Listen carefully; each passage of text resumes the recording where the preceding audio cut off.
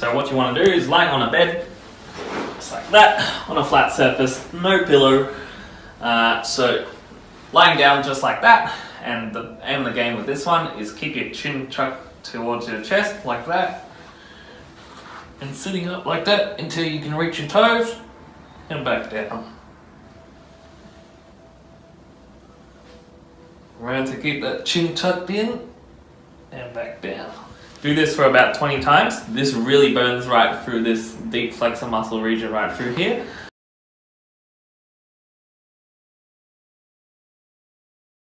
So people who clench their jaws at night often get headaches, and this jaw clenching is one of the most common causes of headaches that is misdiagnosed or not even looked at. So all you need to do, you get a face washer, you fold it into thirds so that you can bite onto it.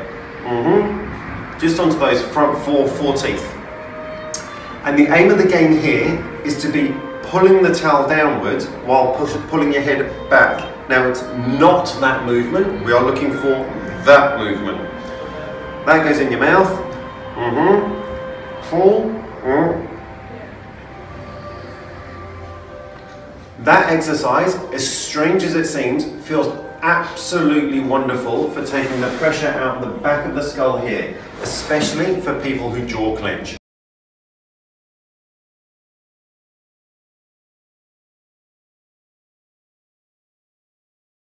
So, standing up against a wall, you're wanting to put it so that your head is touching the back of the wall, and then tuck your chin in as far as you can. Hold for a few seconds, and then release. Try to keep your back in contact with the wall as well. Tuck that chin in, and release.